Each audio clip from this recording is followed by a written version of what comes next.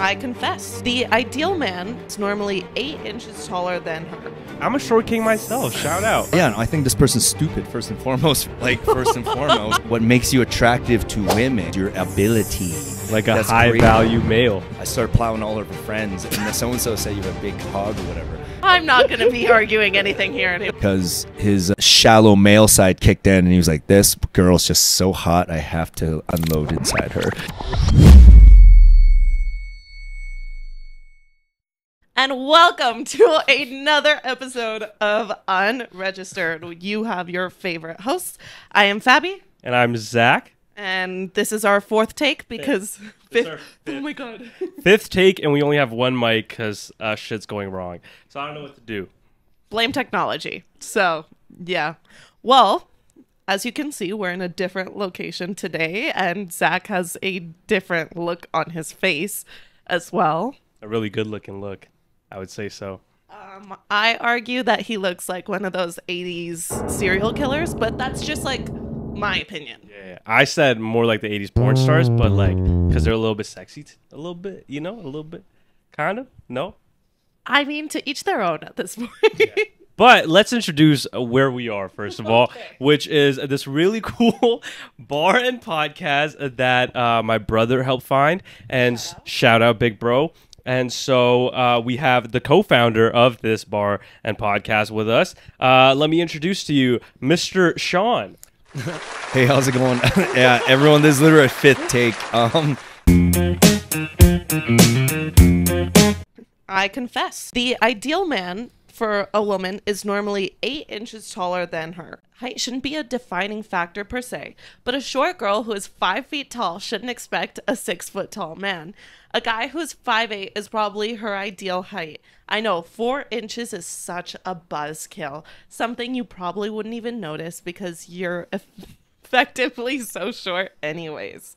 Sorry, so someone wrote this? Yeah, so someone sends it in. Oh my god, So- do we know more about who sent this in? No. We have no idea. Just a blank statement. It's a Anonymous. Do we even know this person's in college or university?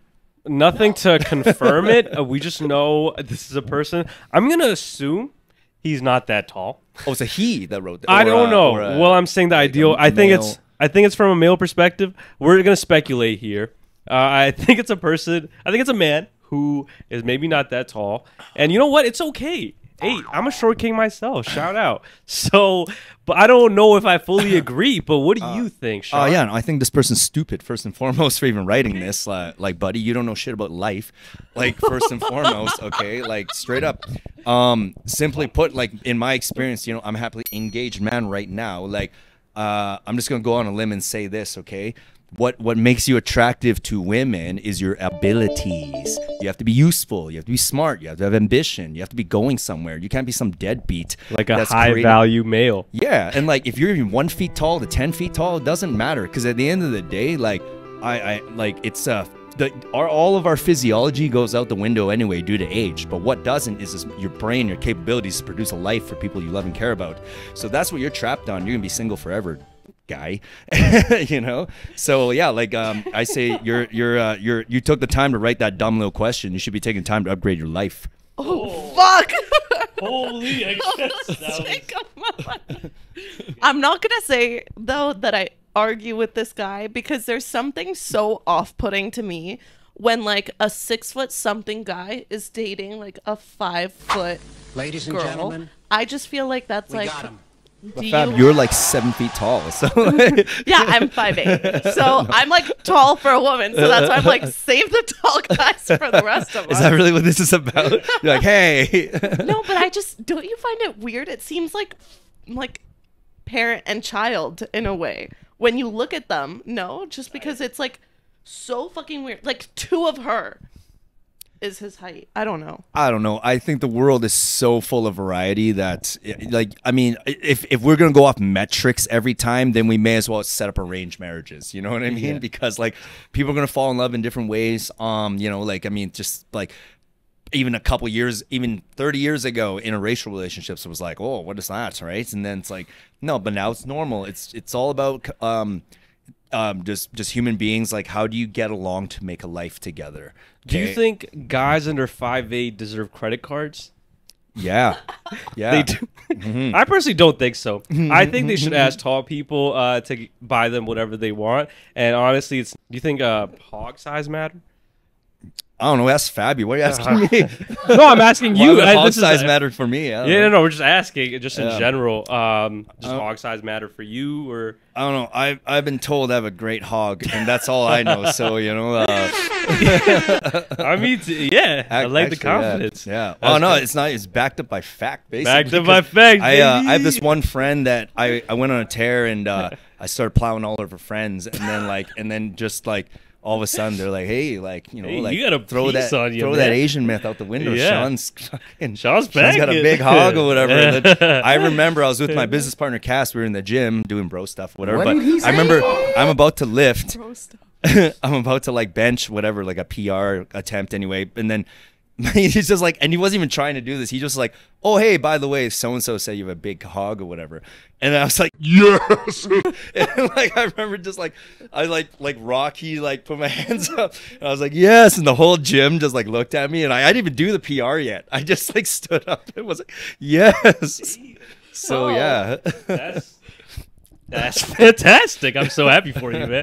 You got a PR and a big hog. Who'd have thought? No, I didn't even do the PR. I was about to lift. Okay, so you know what? Do you have a message? I think you said your message to this guy or girl, but I'm gonna assume it's a guy. If it's a girl, I'd have a completely different response. How so? Okay, please. Well, if it's a girl, I would say oh my god, it's if you're if these guys are I don't know whether they're tall or big or whatever, it's just how safe do they make you feel in your pursuit of your goals is my question. So it's if you're dating this guy and he's 6 feet tall, but he has no direction and you deep down want to have a family, then you don't feel safe being with him long term because he's not going to be able to provide you what you need so that you could provide him with the family, right? So it's but if you date a short dude like Tom Cruise style, but this guy's hey, this is my direction of this business. I want to start this thing I want to do. You're going to be yeah, I'm going to get on board with this guy. And because, he can provide, it's not about money. It's about our life together. So final question for the short king. Should calf implants be covered by health insurance? Calf implants? Yeah. No. No. It should be built in the gym. Doing calf races. I want to hear Fabiana's take on this. I mean, because then everyone can be tall, and then everyone can be part of your, pick. Yeah, but are breast implants covered by health insurance? No, because it's a cosmetic thing, right? So Fabiana, it was a joke, and obviously you took it a little too personal. It was just trying to crack you up, and it didn't go as I planned. So let's just say that joke flopped. And we'll go on to the next confession. Okay. We're the first podcast bar in Canada, so we're primarily a restaurant. So definitely come down and check out our food. In the show notes, I'll give you our address and everything like that. But we're also a podcast. Okay, we shoot our show, Kaks Bar and Podcast, out of this studio, and we also rent this studio out so other people can make content out of it. If you're ever interested, DM the Kaks Bar Podcast on Instagram, or go to the show notes with the email. It goes right to me and my business partner, and we can set it up for you. And next confession. For a long time, I haven't been able to like someone or have a crush. Within a couple of days of thinking about a potential crush, my feelings just up and leave. Kind of relatable, honestly. It would have been great if this is where the story ended, but truthfully, I have a thing for older guys, and even if there are a million red flags, I can never get them out of my head. Ooh. This has been a trend for a long time, but I have never accepted the fact that this thing was actually me having a crush. I am super grossed out by this, and I want it to go away. Please help. Wait, so she's grossed out that she likes older guys? Yeah. So she develops crushes on older guys, but Okay. she doesn't want to. Right. So that goes back to what I was saying earlier. When you're super young, it seems like it's all the hormones driving the attraction. So you're like, oh, he's too short. He's not ugly enough. This guy doesn't wear Yeezys or whatever. Fuck. It's just but as you actually mature and you go through your life, then you realize the amount of crazy shit it takes to even have a life function. You're going to realize the priority is what kind of life can it create. And when you see an older guy, most older guys have gone through the emotional craziness. They have gone through like the downs already. They're coming as a polished object, if you will, and like now you see like, hey, this person can create a actual life, like, which means supply money, resources, emotional attention. They know when to not get out of line. They're calmer. Like you're attracted to the life you can create. You said that the older guys are the ones that like have their shit together. They should. But she said that she's attracted to the ones even if there are a million red flags. Like what would be like again? We don't know what these red flags are. Like bald, small hog. Let's see, short. I don't know. Physical red flags. Okay, sorry. Like, mental and emotional red flags too. Maybe like mommy issues, or like maybe they're scared of commitment. Okay, again, these confessions are so broad. Like we're using our imagination, so we don't know. Like again, we have to use our imagination. I know. That's so the like, fun part. so there's no right or wrong answer. Exactly. Like at the end of the day, like okay, if you're seeing this many red flags, an older guy. And I'm assuming we're talking to a younger girl because she says older guys, then you might just be crazy. So like enjoy your crazy ride, lady. Wait, why would you say that? What? But if there's like red flags, it's like obviously like.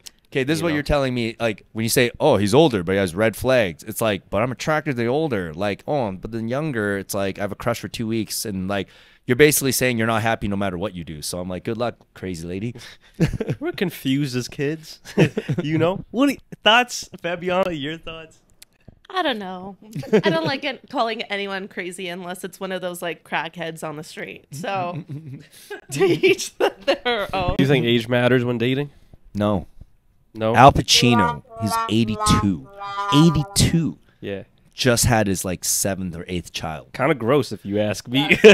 Not us. Gross for the girl. Yeah, the gross for Al Pacino too is kind of like a walking ball sack. Just had kids, which is kind of like really gross. You know, why aren't you focused on how impressed we are that there's still live barrels being shot at 82? That's some powerful life force energy stemming from that nutsack. It doesn't seem like you're that impressed. I'm very unimpressed right now. Why? You're not impressed by Al Pacino's, fertility? No, I think that's disgusting.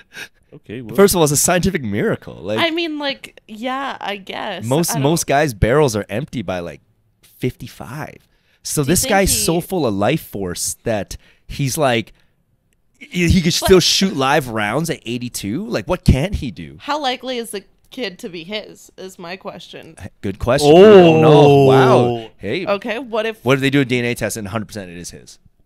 Then holy shit, Al Pacino, what did you eat and what kind of like miracle shit are you going through? But that's just disgusting, in my opinion. Like you're gonna die within the next 10 years? Why are you having a kid right now? That you're never going to be part of. I speculate because his shallow male side kicked in and he was like, this girl's just so hot, I have to unload inside her. And then, yeah. Not funny at all. I agree with that. And so, yeah. Oh, yeah. That look on her face. Oh, yeah.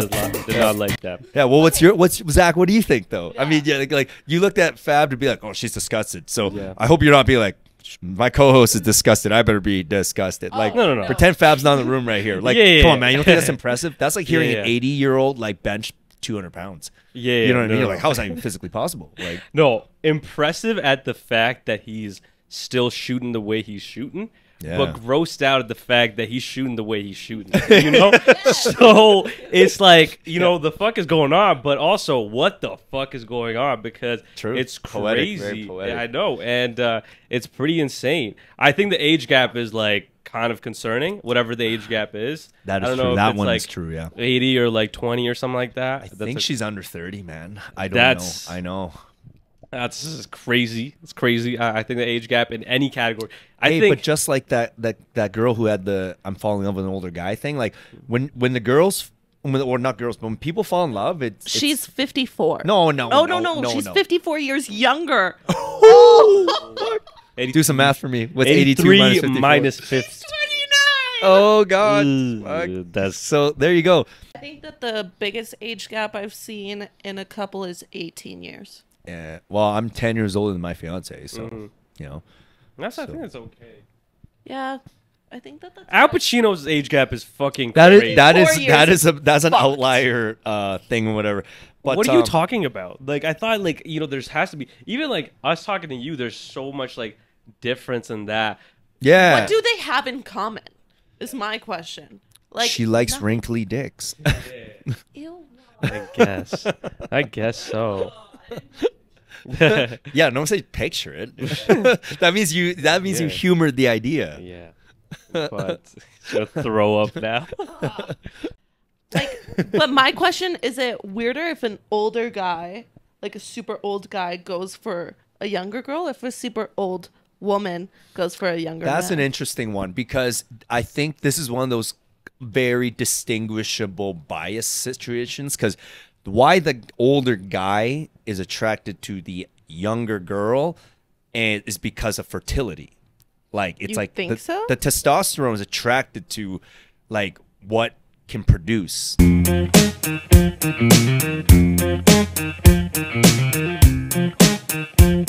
Where I'm going with that, okay? Like, I'm not saying it's right or wrong, okay? Yeah. You know, I'm just saying if Leonardo DiCaprio is even 70 and he's still dating a 20-year-old, there is definitely probably genetic, like there's a genetic history of why he thinks that way. You know, it's like he's probably just thinking like procreate, like at a testosterone level, right? Like he probably has a lot of testosterone.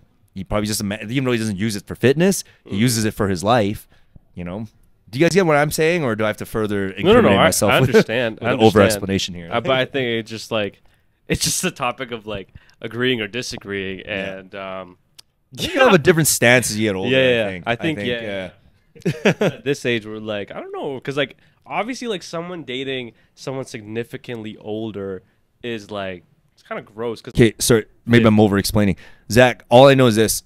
I don't know. I can only speak for me and almost all of my peer group. But by the time you're even 26, you don't care what anyone thinks anymore, because you're literally more concerned about how are you going to pay your bills, how are you going to set yourself up to stop being in this situation where like money, like bills and stresses are like, you're too dialed in on what your responsibilities. Like you literally don't have time to care what people think. And then when you call someone to hang out, most people, as Fab can attest, like they're at the bar because they're like trying to relieve that stress of every day. Like you don't care about what people think anymore. So like if you're dating a younger girl, it's because you're actually into it. That's it. Simple as that. You think she's hot. That's it. You're like, holy fuck! Like I like the way she does her hair. I like the way she dresses. I like the way her body is. You know, like she can procreate probably. Like I can get older. Apparently, if I'm like Al Pacino, I can still shoot live rounds. But she's definitely ready to go because women do have a life cap of when they can procreate, right? So like if subconsciously guys think about having a family. That's why they're thinking younger, right? Like older, you're looking more for like a companion at that point. It's not a family making person anymore, like naturally anyway. Sure. I can't tell what Fab's thinking. Let's just go into our rapid fire questions. I'm not going to be arguing anything here anymore. Okay, so oh fuck. Is this the most different podcast you've ever done so far?